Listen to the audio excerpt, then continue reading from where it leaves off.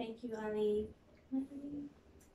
Yeah, I would say it really shows just how dependent man is on nature and how, yeah, we would be nothing without the other species that live on this earth. And we really have to appreciate them and take care of them, because by taking care of them, we take care of us.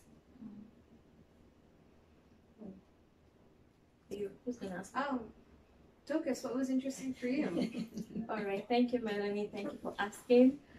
For me, I would try to go a little bit literary with the things I say. So I will first of all talk about poetic justice.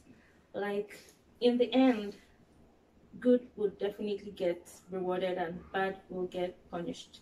So it was very interesting seeing how that poetic justice played out. I never thought that he would never need any help or assistance from those he had hurt in the past.